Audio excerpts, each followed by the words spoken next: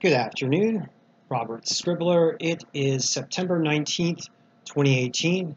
Thank you for joining me for another climate change and clean energy video blog. Now, for this segment, I am going to talk about a risk to the Southwest water supply, in particular, the Colorado River's water supply, and focusing in on the reservoir, the large reservoir that serves California, Arizona, and Nevada at Lake Mead. Historically, the Colorado River Basin is in a drought period that is now stretching toward 2 decades long.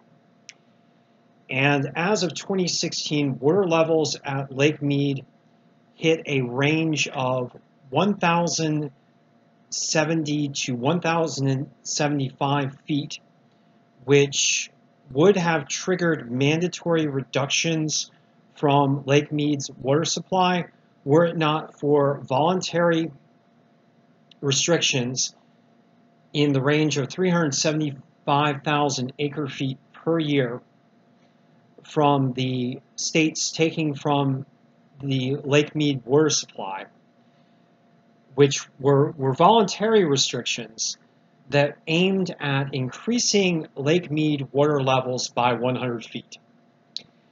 And I'm just going to look at this graph provided by the lakesonline.com site, which monitors Lake Mead, to show you the low level point in 2016 and the subsequent recovery in 2017 by just about 20 feet, and the preceding follow-on reductions in Lake Mead water levels that occurred this year, ranging back toward levels that again risk triggering mandatory reductions in water allotments from Lake Mead.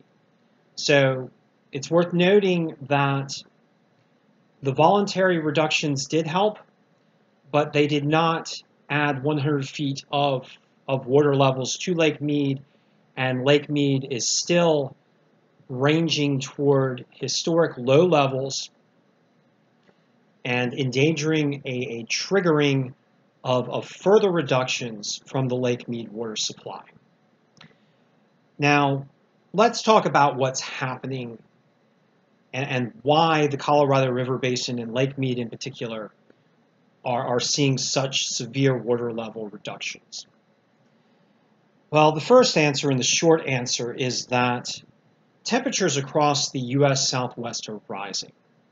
And these rising temperatures are driven by human-caused climate change, which is in turn driven by fossil fuel emissions. This map of divisional average temperature rankings is provided by NOAA, and it shows that the Colorado River Basin region from September of 2017 through August of 2018 was the hottest on record. Now, this hot spate of temperatures did not occur in isolation. From the 2000 to 2015 period, the Southwest experienced much warmer than normal temperatures, according to this map provided by NOAA as well. And in addition to that, the U.S. West has seen year after year of drought, and the present year is no exception, with the Colorado River region presently experiencing exceptional drought, according to the U.S. Drought Monitor. And this is the highest rating of drought that is available for a region. So, in short, Lake Mead is feeling the impacts of human-caused climate change. It's worth noting that overall precipitation levels across the U.S. West are not falling as much as temperatures are rising. And these rising temperatures are increasing rates of evaporation, which is the primary driver for the increasing prevalence of drought conditions across this region.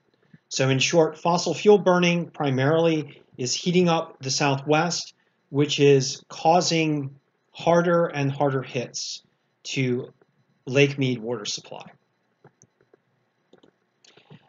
Now, as I mentioned before, approximately, I'm going to issue a correction here, approximately 345,000 acre-feet of water per year has been held back to Lake Mead to enable an attempted restoration of the water supply there.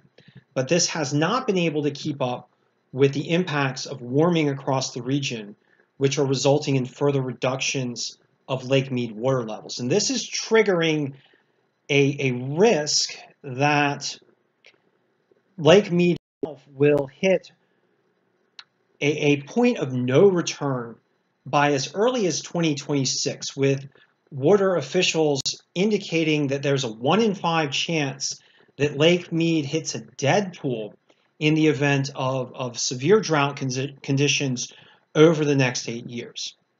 And this 1 in 5 chance is not immaterial. It's a 25% chance. So there's a significant risk of very significant loss of water from the Lake Mead water supply.